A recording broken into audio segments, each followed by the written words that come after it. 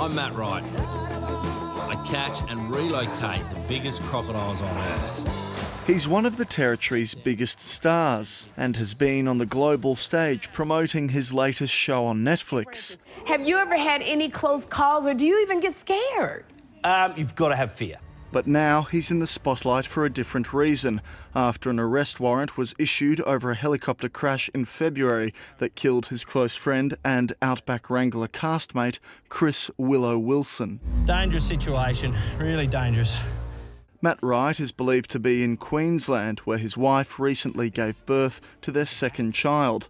Police say an arrest warrant issued for the 43-year-old requires him to present to a Northern Territory police station by Wednesday morning. When the 43-year-old arrives, police say he'll face several charges, including perverting the course of justice, fabricating evidence and destruction of evidence.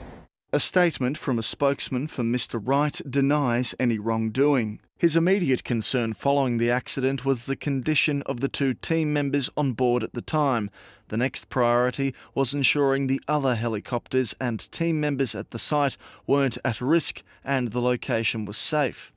Already facing charges over the incident is chopper pilot Mick Burbage, who's appeared on screen with Matt Wright. He's been banned from contacting Mr. Wright, while former senior police officer Neil Mellon, who was with the force at the time of the crash, has also been charged. Miles Holbrook Walk, ABC News.